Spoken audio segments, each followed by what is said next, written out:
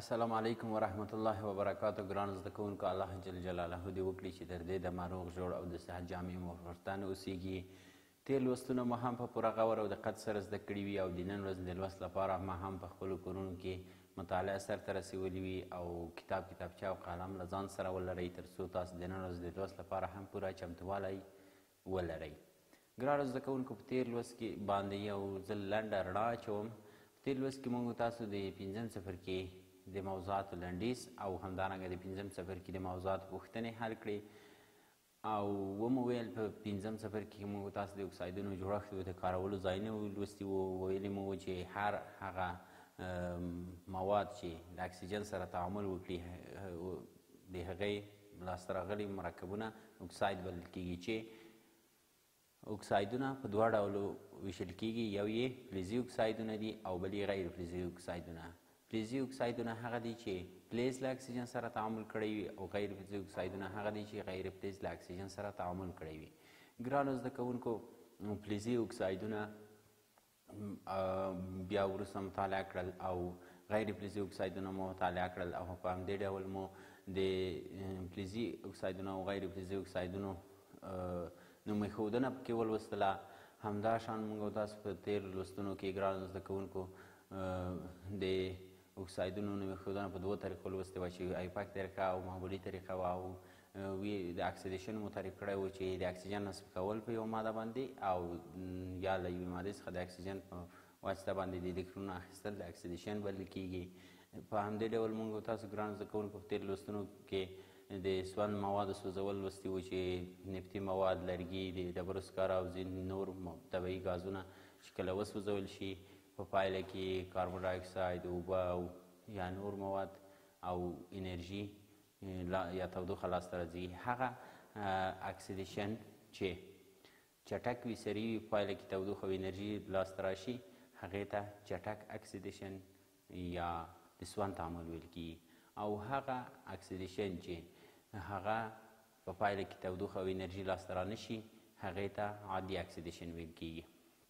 په همدې ډول ګرانو زده کوونکو، موږ تاسو د فلزونو زنګ وهل یا خوړل کیدل ولوستل، چې ځینې فلزونه لکه اوسپنه په اسانۍ سره زنګ وهي یا خوړل کیږي، تخریب کیږي، او ځینې فلزونه لکه المونیم، میس او جست په سختۍ سره، او ځینې فلزونه لکه نجیبه فلزونه طلا، نقره او پلاتین په هیڅ زنګ نه وهي او نه خوړل کیږي. ښه ګرانو زده کوونکو، نو راځو د نن ورځې په لوست باندې پیل کوو. بسم الله الرحمن الرحیم. د نن ورځې لوست مو بیا هم د اتم ټولګي د کیمیا مضمون 6م څپرکۍ موضوع ده مهم صنعتي مرکبونه. ګرانو زده کوونکو، زموږ موخې په دې لوست کې دا دي چې تر څو تاسو ګران زده کوونکي وکولی شئ په دې لوست کې مهم صنعتي مرکبونه وپېژنئ او د نباتاتو د اړتیا وړ عنصرونه هم وپېژنئ. لوست پاڼه 8 او لوست مو 30 لوست ده.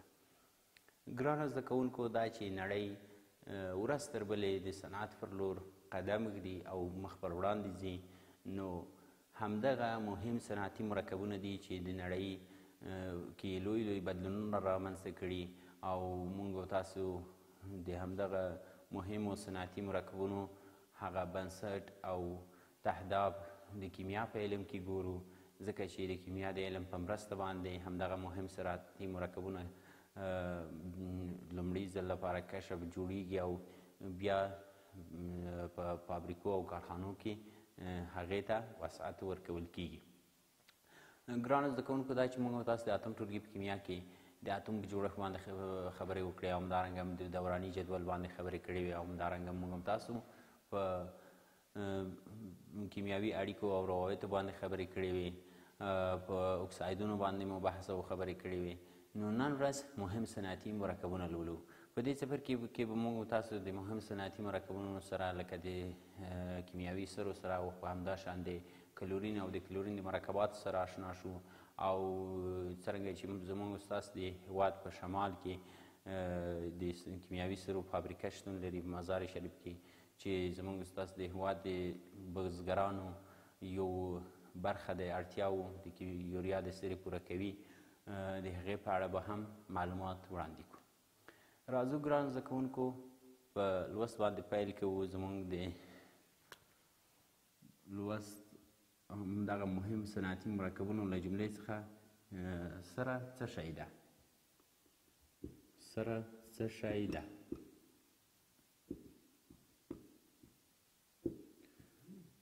ګرانو زده کوونکو سره څه شی ده؟ آفرین ګرانو زده کوونکو، سره د کیمیاوي مرکباتو څخه لاسته راځي چې د نباتاتو د حاصلاتو د زیاتوالي او ښه کولو په خاطر په ځمکه کې اچول کېږي، ځمکې ته ورزیاتېږي تر څو نباتات ښه حاصل وکړي او ډېر حاصل وکړي. څرنګه چې موږ تاسو ګران زده کوونکو پوهېږو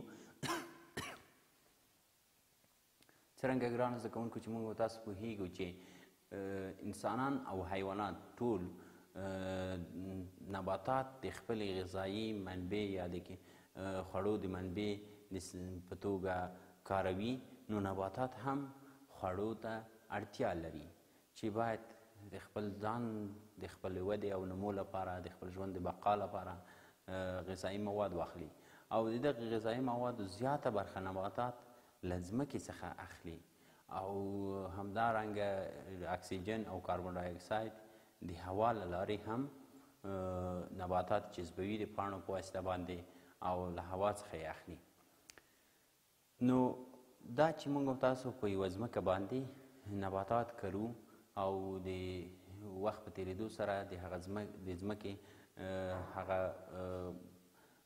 عناصر او مواد چې نباتات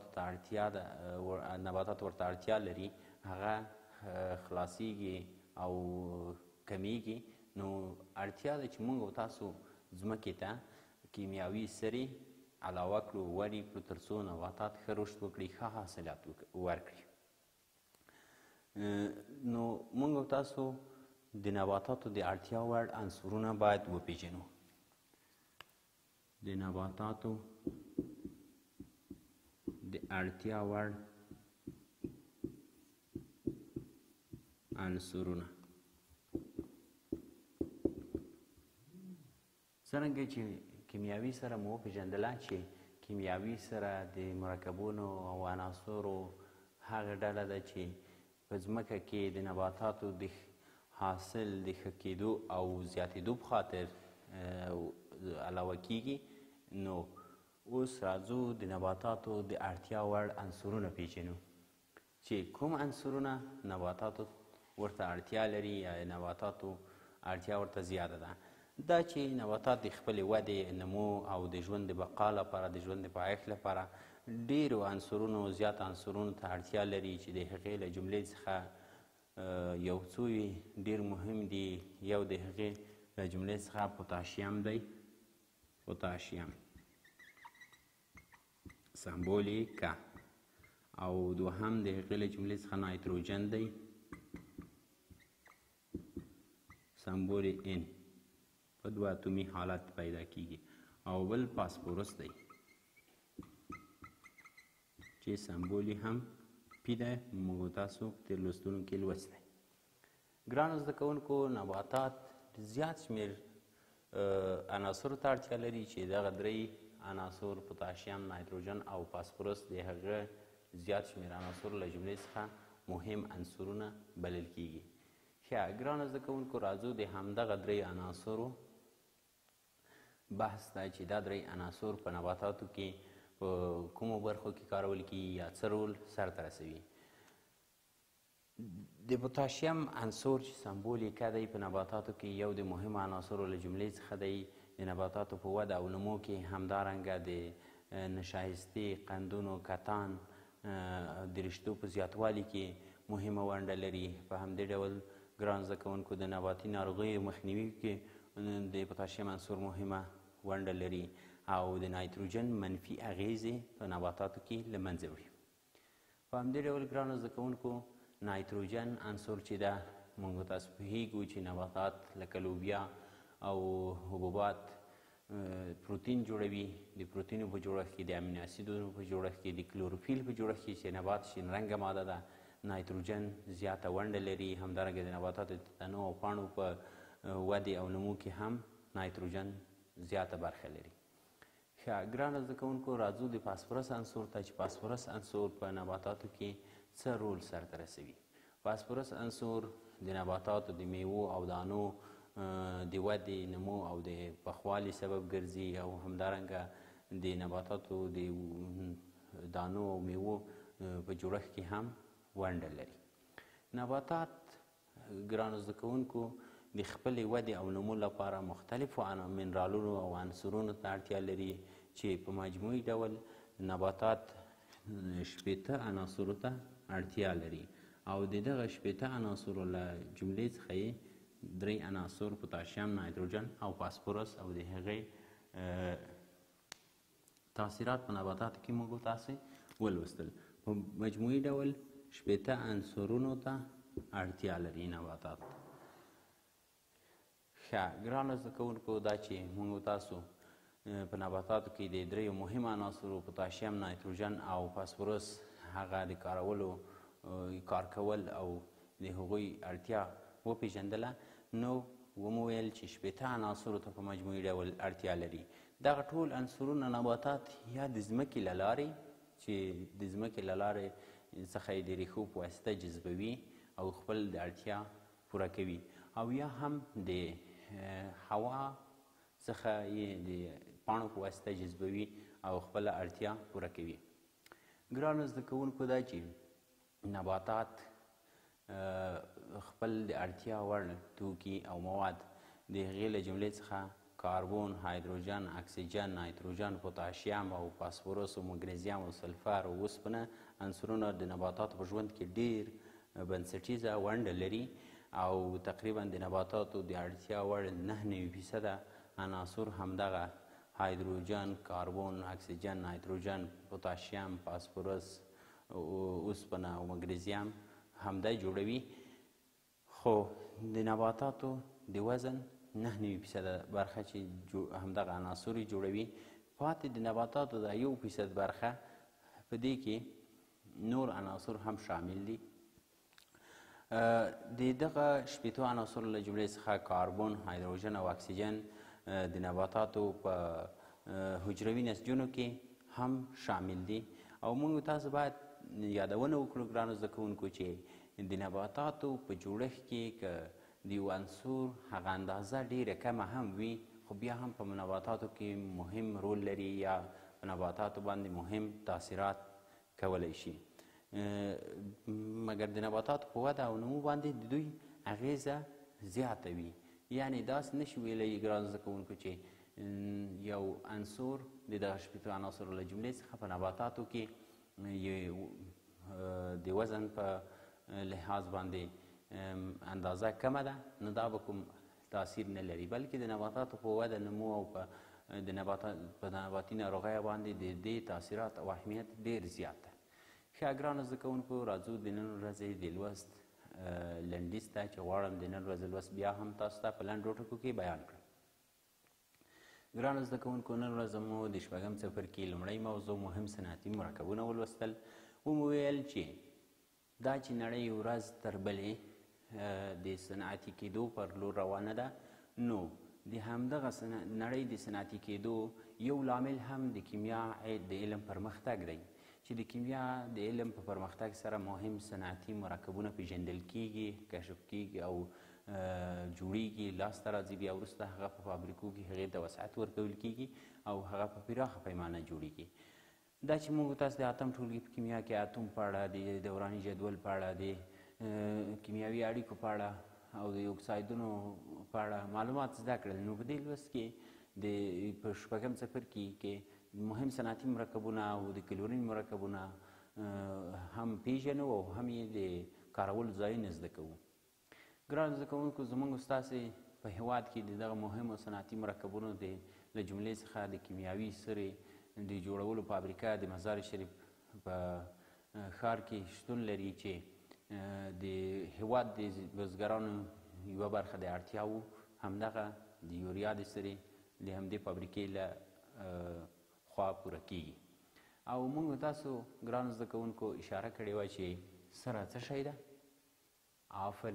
آفرین ګرانو زده کوونکو، سره هغه کیمیاوي مرکبونه یا مواد دي چې نباتاتو ته د هغوی د حاصلاتو د ښه کولو او د هغوی د حاصلاتو د زیاتوالي لپاره علاوه کیږي په ځمکه کې تر څو نباتاتو حاصلات ښه او زیات شي.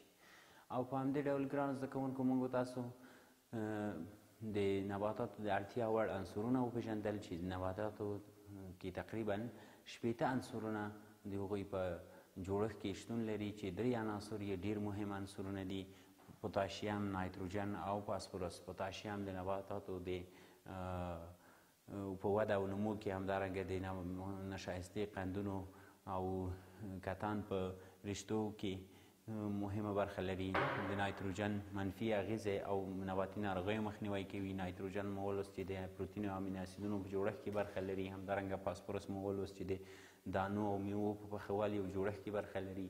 او د 80 عناصرو له جملې څخه ګرانو زده کوونکو نورو عناصر هم 9% برخه د نباتاتو د وزن چې جوړوي: کاربون، هایدروجن، اکسیجن، نایتروجن، پوتاشیم، مګنیزیم، اوسپنه او فاسفورس دي. سلفر او کلسیم هم په همدې جمله کې دي. او دا مهمه نه ده چې د یو نبات په جوړښت کې د یو عنصر د وزن په لحاظ اندازه کمه ده، بلکې د هغه عنصر اهمیت ډېر زیات وي د نباتاتو په وده کې. ښه ګرانو زده کوونکو، ستاسو د نن ورځې کورنۍ دنده به دا وي چې تاسو به د پوتاشیم، نایتروجن او فاسفورس رول په نباتاتو کې په پوره غور او دقت سره په خپلو کتابچو کې ولیکئ او زده به یې کړئ. تر بیا چې د نوي لوست موضوع مو نباتات څنګه خپل خواړه یا غذا په لاس راوړي، د دې لوست لپاره تاسو په خپلو کورونو کې چمتوالی ونیسئ. تر بیا چې زه ستاسو په چوپړ کې حاضرېږم، تاسو پر لوی الله سپارم. السلام علیکم ورحمة الله وبرکاته.